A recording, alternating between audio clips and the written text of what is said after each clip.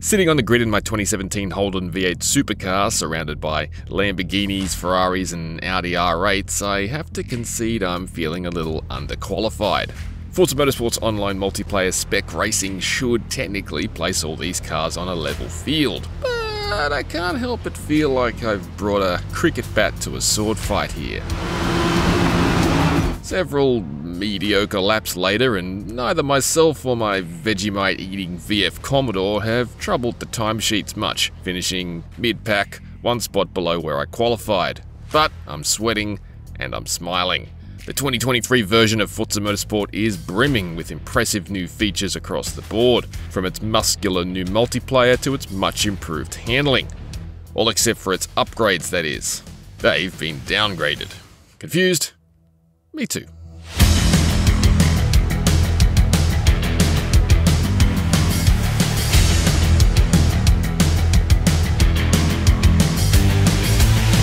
Forza Motorsport is, by a significant margin, the best feeling game in the Motorsport franchise to date. If the previous game, Forza Motorsport 7, has any noticeable handling blemishes, it'd be that there's often a lack of bite to the feeling of grip. 6 years later, that's totally gone here in this follow-up. The feeling of grip in Forza Motorsport is far more pronounced and authentic, and cars feel more realistically rooted to the road than they ever have previously. Push beyond the capacity of your tyres and grip will now taper away instead of falling off a cliff, meaning cars squirm more and skate less, which is a great improvement. The pleasing side effect of these terrific tyre modelling improvements goes beyond making racing feel more accurate. It also actually makes it feel easier to drive fast. Easy is too often used as a pejorative in a gaming context, but with respect to those who can't feel feelings until they're being flayed alive by a FromSoft game, in racing terms I can assure you it's not a contemptuous concept. Gamepad handling is extremely well refined. As usual, the team at Turn 10 has struck a terrific balance between softening things like rapid weight transfer and certain steering inputs to keep the handling tameable on a tiny analog stick, but still demanding an indisputable deftness to drive consistently fast. On a wheel, my experience is limited to the Thrustmaster TSXW Racer, but it definitely errs extremely heavy out of the box. The last time my actual car felt this heavy to pilot, it was because my alternator failed and killed my power steering. It is, however, extremely tunable, so I was able to eventually dial that aggressive heaviness out and enjoy what I otherwise consider the best Forza Motorsport wheel feel I've ever experienced. There are some small welcome touches for wheel users too. Those who play in cabin view with the wheel visible may be happy to see that the steering animation is no longer locked to just 90 degrees in either direction. The on-screen wheel now rotates up to 360 degrees, which is far more realistic. There are also car-specific force feedback and steering lock settings in the tuning menus, making it easier to keep cars feeling right without constantly readjusting the global settings. There's more good news on tuning, including a new layer of suspension settings as well as the ability to add ballast. Adding ballast obviously increases car weight and lowers its performance index overall, but it is automatically distributed throughout the car to bring it closer to a perfect 50-50 weight distribution. Unfortunately, that's currently where the positive news on tuning, or perhaps more specifically customization, largely stops. That's because upgrades are no longer all immediately available for any car by default, like they are in Forza Motorsport 7 or Forza Horizon 5. Instead, they're frugally rationed out in the same order for each car as you spend seat time in them and earn experience for that specific vehicle. They're also no longer purchased with credits either. Instead, each car will accumulate car points as you level it up, that applying upgrades eats away at.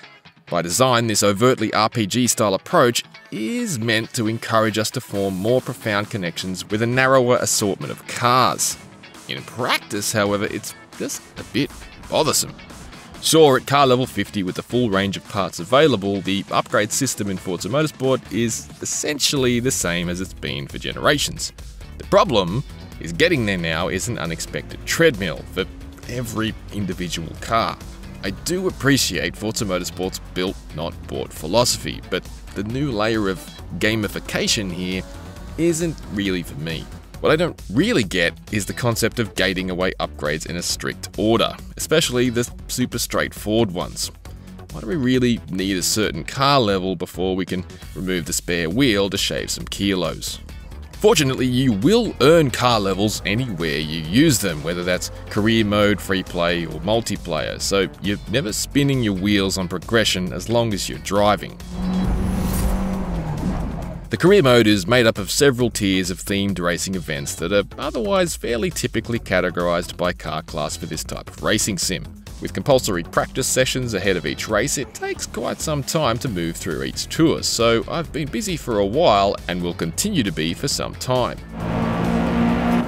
The ability to select your specific place on the grid before each event may seem like a peculiar replacement for qualifying, but it does mean that you can have the exact racing experience you want each race. And it's a more robust single-player racing experience than the likes of GT7 as a result. That said, I have found the event intros a little overblown. There's a hushed reverence to them that car manufacturers probably love. They're a little stiff and starchy compared to the more casual automotive culture shows I stream or watch on YouTube these days. Instant turbo response. And yet they still retain their practical layout and substantial cargo space. There are also a few car categories that don't really seem to get much of a run in the career mode. In the meantime, free play is still here where you can do quick races in any of the 500 available cars. But again, I'd really love some simple options to better curate what the AI drives against me. There are so many specific fields to edit to narrow down your opponent's cars, but it's all but impossible to get the 23 specific rival cars you want. Just let us place the AI in cars we choose, like Forza Motorsport 4 did.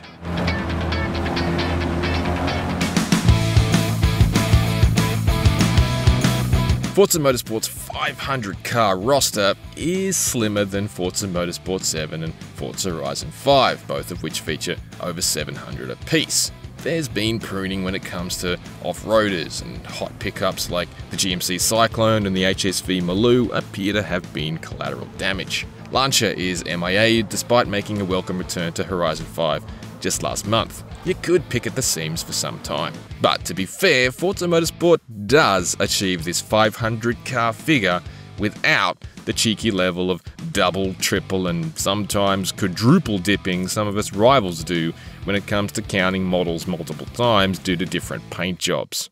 It really still is an enviable roster of rides. And there's no shortcut to buy them with obscene amounts of real-world money. Pay attention, Gran Turismo 7. They also look sharp and marvelous in motion. I played largely in Performance RT mode on the Xbox Series X, which adds ray-traced reflections of other cars and nearby objects to the glossy surfaces of your vehicle at the cost of resolution, but not frame rate, which never budged from 60 frames per second. If you favour 4K above all else, Performance mode drops ray tracing during racing, but still runs at a resolute 60 frames per second. A third mode packs in additional ray tracing on other environmental objects but runs at 30 frames per second. But hey, don't scoff, so does Drive Club, and look at how well the aesthetics of that have stood the test of time, even a decade later. It ultimately may come down to personal preference, and I don't know whether overall Forza Motorsport quite has the measure of GT7, but damned if it doesn't look particularly spectacular at midnight under heavy rain. Each of Forza Motorsport's 20 track locations features support for dynamic time of day and variable weather, and they definitely have been dressed with more detail than ever before, with 3D crowds and more trackside objects and fixtures. It is a slimmer selection than the 30 plus locations we had in Forza Motorsport 7, although it has been confirmed further tracks will be injected in the future for free. Still, no Bathurst right now? That bath hurts. Equally painful is the lack of two-player split screen, which is a mode my kids and I have traditionally had a massive soft spot for. I presume split screen is simply a niche mode in 2023, and it probably comes at too high a performance cost on the Series S. But it really is a little gloomy whenever gaming seems to go backwards. Hell, Gran Turismo had split screen in 1997.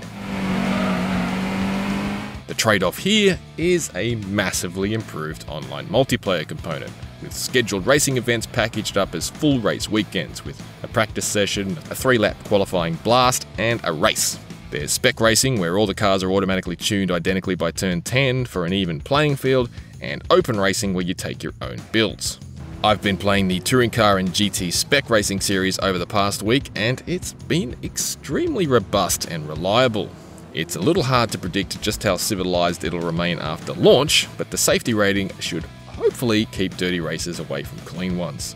I also don't think I've been on the receiving end of enough bad collisions to gauge just how effective the improved penalties are in actually disciplining the right players effectively, but I've had some great clean races so far. There is currently something amiss with multiplayer replays though.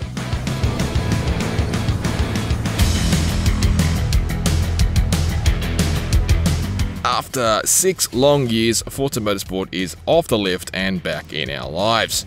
It looks great, feels great, sounds great, and it's brought with it the most impressive multiplayer we've seen in the series so far.